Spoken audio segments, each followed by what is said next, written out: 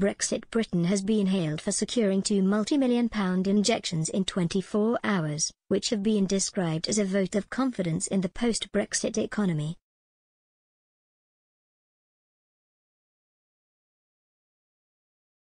Multinational investment banking giant Citi launched a £100 million overhaul of its 42-floor Canary Wharf Tower, despite foreign banks having been expected to leave London as a result of Brexit. James Bardrick, head of UK at Citi, said the investment showed the bank's commitment to London for 25 years and beyond. And in a second win for Brexit Britain, luxury car maker Bentley unveiled a £2.5 billion investment in Crewe as part of a plan to build its first fully electric car.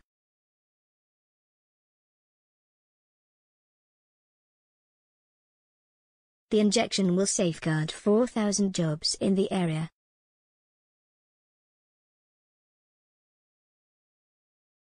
Business and Investment Minister Lord Grimstone said the cash injections will drive jobs and level up the whole of the UK.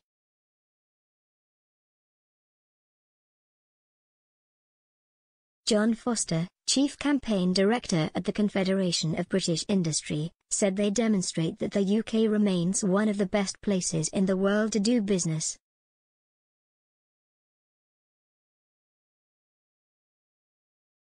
The double win comes after the International Monetary Fund, IMF, predicted that Britain will grow faster than any other country in the G7 in 2022, with a GDP prediction of 5%.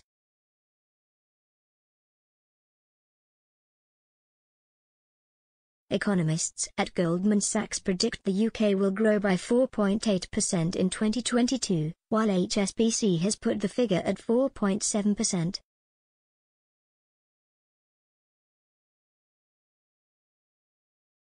Predictions for other G7 countries meanwhile range from 2.2% for Japan to 4.3% for Italy.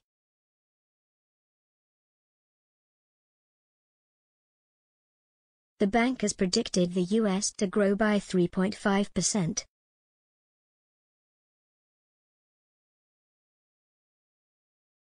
Speaking about the latest investment victories, Lord Grimstone said, "Investment sits at the heart of our economic recovery.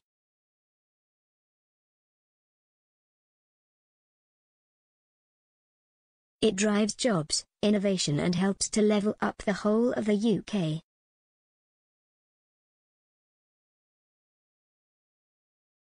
These significant latest investments share a clear vote of confidence in the UK economy, further establishing the UK as a world leader in highly skilled industries including finance, science and green manufacturing.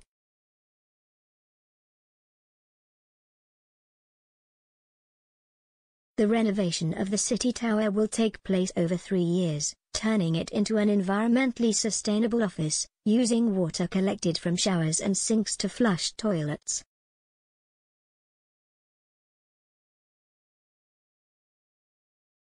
The newly refurbished tower will also include parent rooms and health gardens.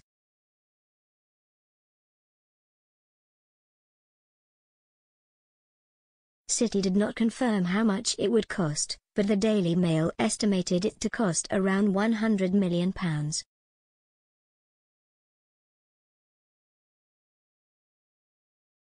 Since Brexit, the bank has added more than 1,000 jobs in London, where it currently has 9,000 staff.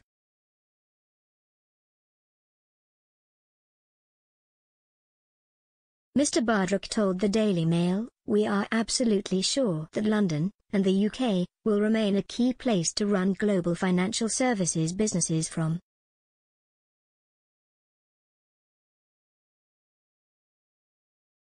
With the talent pool and with the legal system and the regulatory standard, we don't struggle to commit to London and the UK."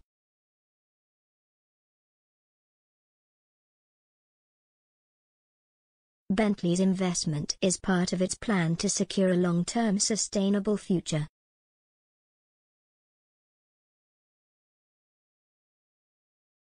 The company hopes to have its first fully electric car roll of the production line within 3 years.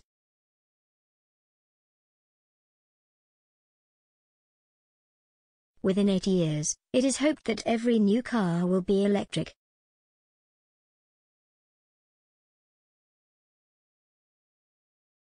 The company is aiming to become carbon neutral by 2030.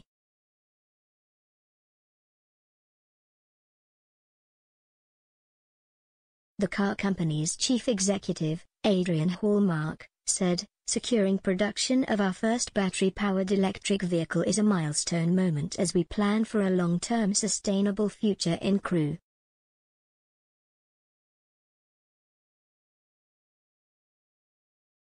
Mr. Foster said, "This injection of fresh capital into the economy is exactly what's needed right now."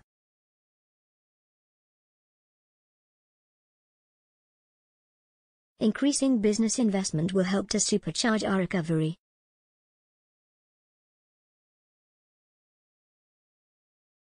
From new electric car factories to tech hubs, these investments show the UK remains one of the best places in the world to do business.